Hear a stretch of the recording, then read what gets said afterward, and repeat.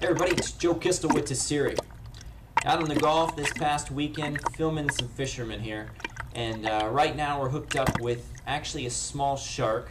Yeah, this shark here, he's about 3 feet long, but all this commotion got the attention of this shark. Yeah, that's an 8-foot hammerhead, and when you're in the water, an 8-foot hammerhead is big enough to keep you attentive to where he's at all times. And when he does something like this and gets, say, within 1 feet of your flipper and you got shoo him away, yeah, that's enough to make you miss your swimmings. But here he is, big shark. It was actually really cool to swim with him. He didn't mean me any harm.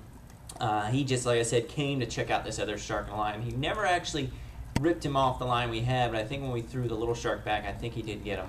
But all in all, really cool experience. Next time I'm going to do better on the video for you guys. I won't be so nervous about the shark there, and it'll be much more bearable to watch. So thanks again, guys. Enjoy. Hey everybody, it's Joe Kistel with Siri. Out on the Gulf this past weekend, filming some fishermen here, and right now we're hooked up with actually a small shark. Yeah, this shark here, he's about 3 feet long, but all this commotion got the attention of this shark. Yeah, that's an 8-foot hammerhead, and when you're in the water, an 8-foot hammerhead is big enough to keep you attentive to where he's at all times. And when he does something like this and gets, say, within 1 feet of your flipper and you got shoo him away, yeah, that's enough to make you miss your swimmings.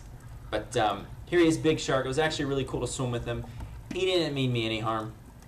He just, like I said, came to check out this other shark in the line. He never actually ripped him off the line we had, but I think when we threw the little shark back, I think he did get him. But all in all, really cool experience. Next time I'm going to do better on the video for you guys. I won't be so nervous about the shark there, and it'll be much more bearable to watch. So thanks again, guys. Enjoy.